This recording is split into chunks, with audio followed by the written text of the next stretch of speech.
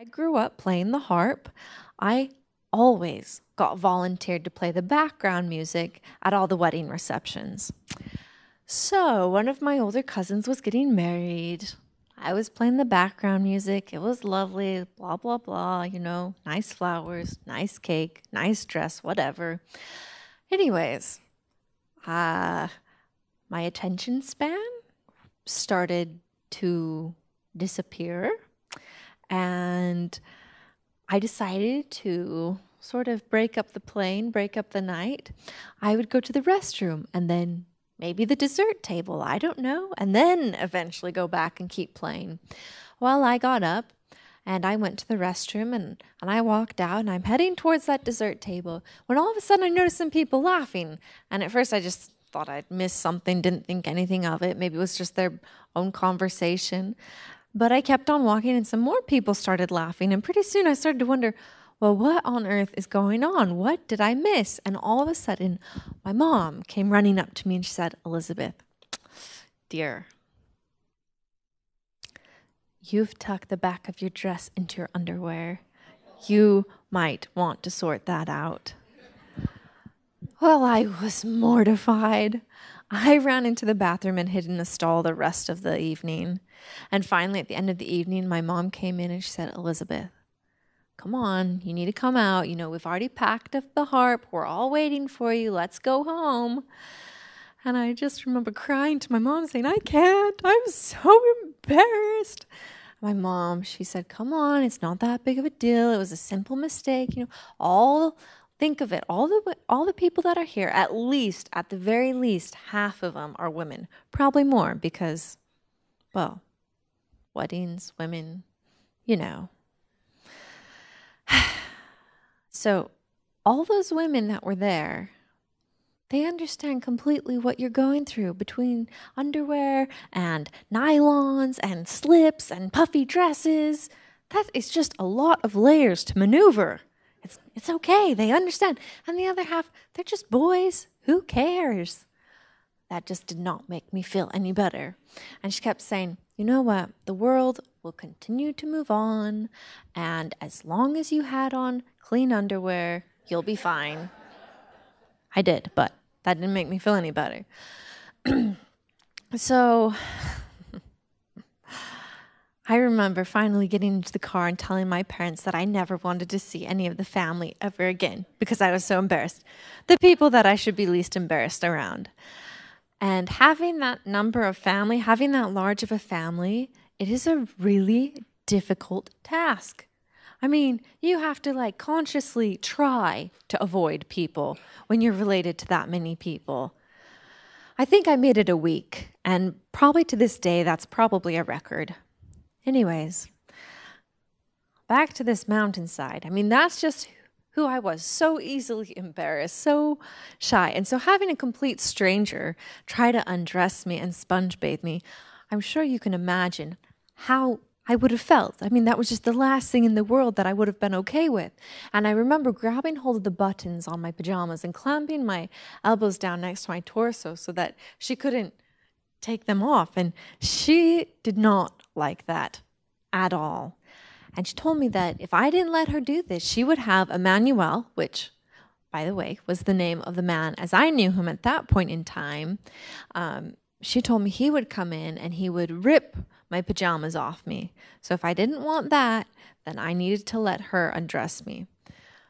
Wow. Times how I already felt by, I don't know, infinity. And that would be about how I felt about him coming in there, or really coming anywhere near me. So I begged with her and I pled with her, telling her I'd showered last night, I wasn't dirty, just give me what you want me to put on, I'll put it on, just don't touch me, I can do it myself. She finally gave in, which at that point in time, I did not realize what a big deal that was. But she finally just passed me this long robe, just like a robe she had on, and told me to put it on. So I did, and she had me take off all my clothes underneath. And then she picked up all my clothing, and she got up and she walked out of the tent. Well, I started looking around this tent and wondering, why was this happening to me? What was going to happen next? Why would they make me wear this strange robe? And I remember as I was looking around, I remember seeing those foamy camping pads that you sleep on in the tent. And I remember seeing sheets and blankets and pillows. And I remember having this thought that these people had been here for quite some time already. I mean, that this was a really well thought out camp, a very well prepared camp. And in the meantime, the tent door unzips, and in walks this man. And he had changed out of the dark clothes that he'd initially kidnapped me in into a robe, just like the one I had on, just like the one the woman had on. And he knelt down next to me and he started to speak to me. Well, to be truthful with you, I really couldn't even begin to pay attention to what he was saying because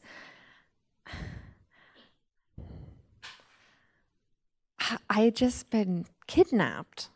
I had just been taken out of my bed. Taken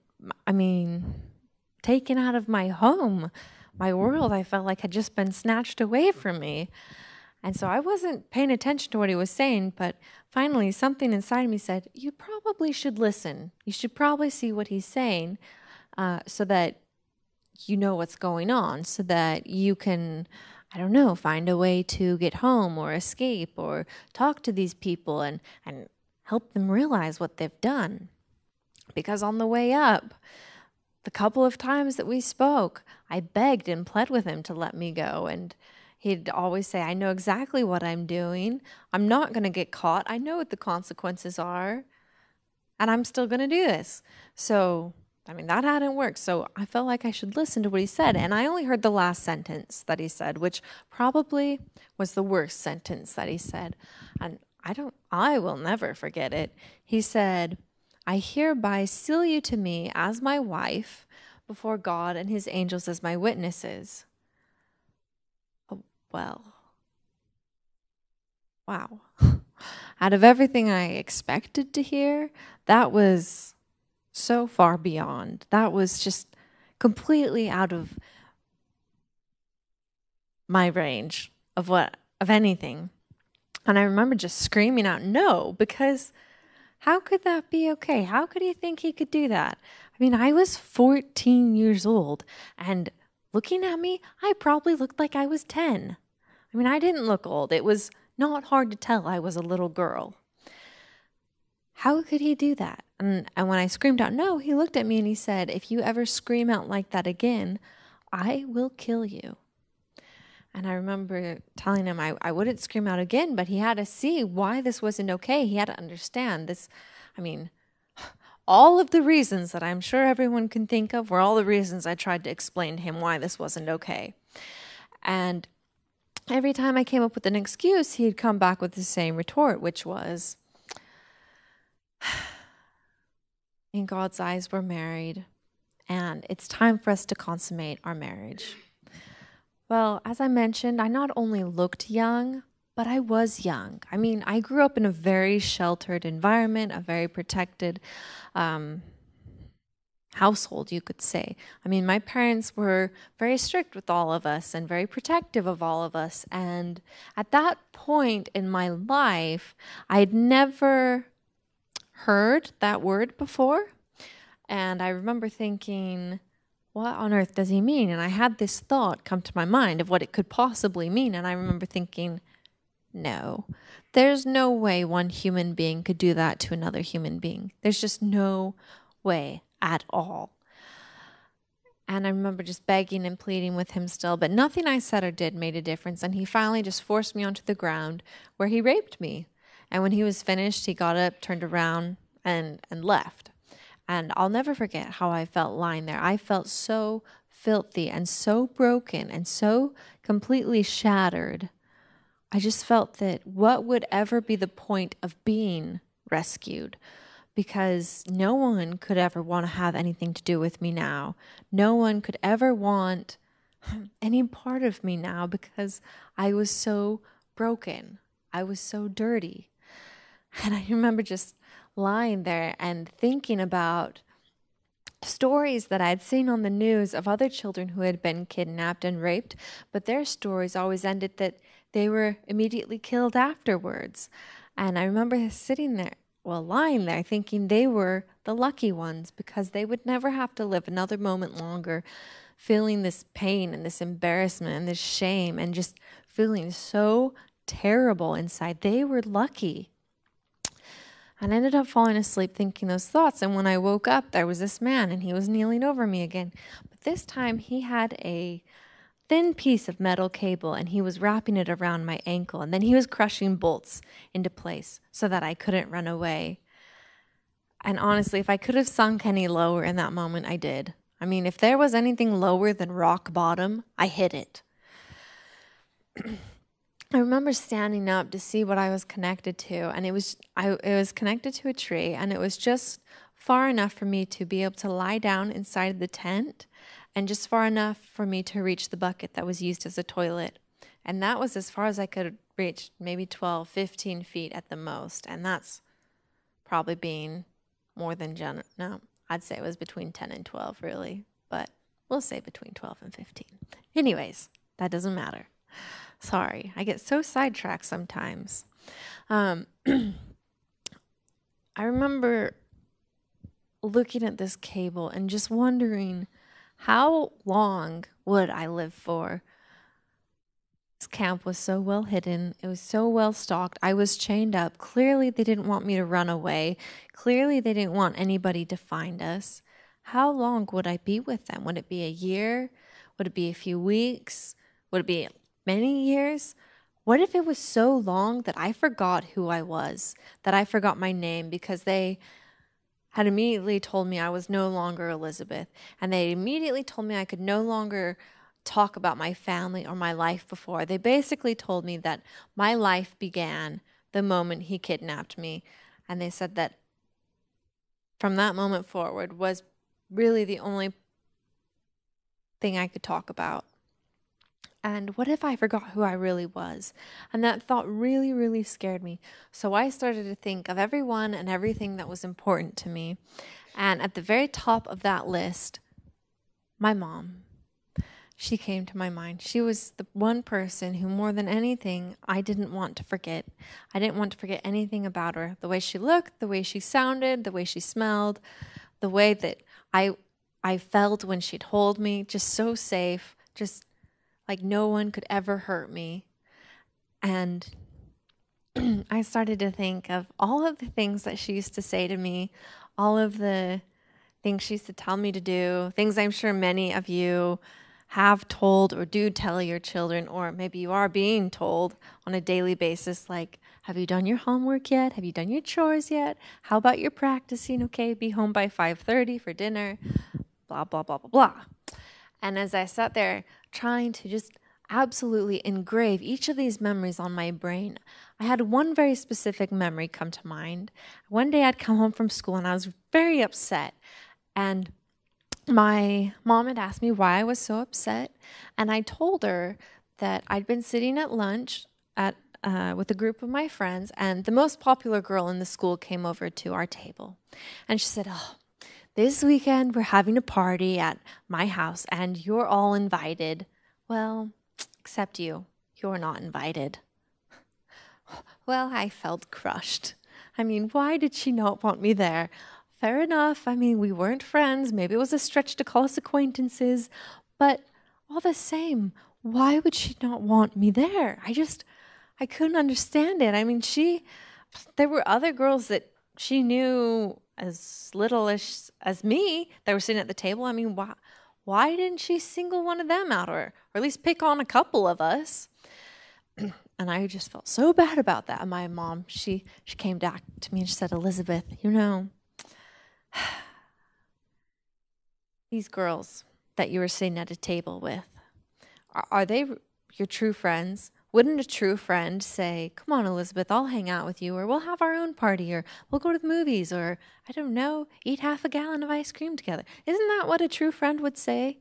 And besides, is it really going to be so terrible spending a weekend at home with me?" And you know what? on on second thought, popular, well, it really is just another word for rude. So just don't think about it. You're fine. Don't let them make your happiness. You make your own happiness. Well, none of those things made me all that happy, to tell you the truth. I mean, it said I had bad friends, I had a non-existent social life, and, well, every other girl in the junior high aspired to be rude. Not exactly happy thoughts.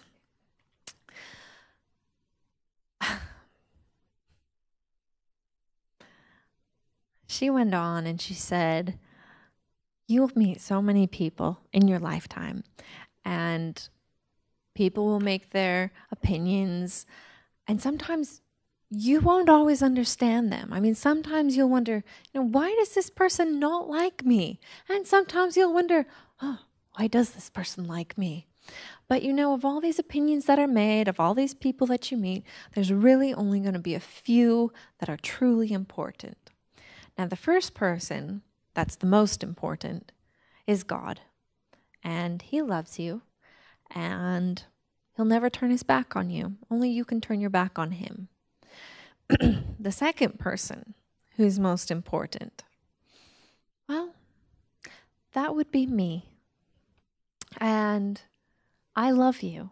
And I always will. Nothing can ever change that. No matter where you go or what you do, you'll always be my daughter, and I'll always want what's best for you.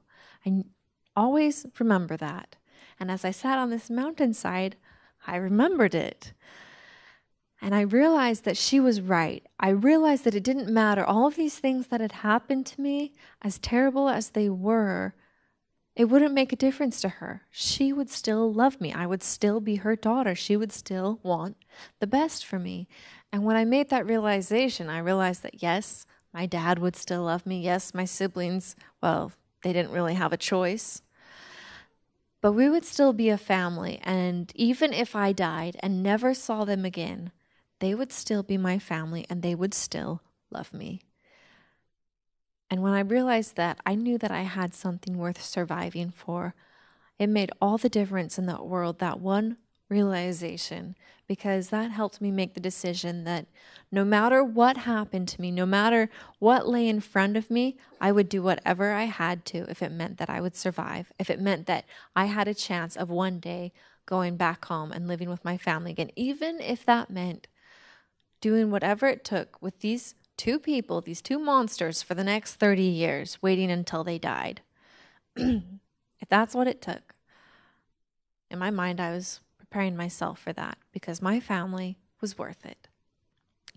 Thank goodness it didn't take 30 years. I hope I would have made it, but you never know. Maybe I would have broken, I'm not sure. But that decision saw me through so much, and it saw me through 9 months of so much, really. And I'll never forget the day that I was rescued 9 months later. Well, during that time, we'd ended up going to California. Actually, not too far from here, a little bit more south. But we had decided, well, not we, really, not me. I had no say in anything. But my captors had decided to return to Utah, and we hitchhiked the whole way back, which, oh my goodness, do not recommend to anyone. But we made it. It was a good idea at the time. I thought maybe someone would recognize me or know something was off and maybe call the police or something. It was a good idea.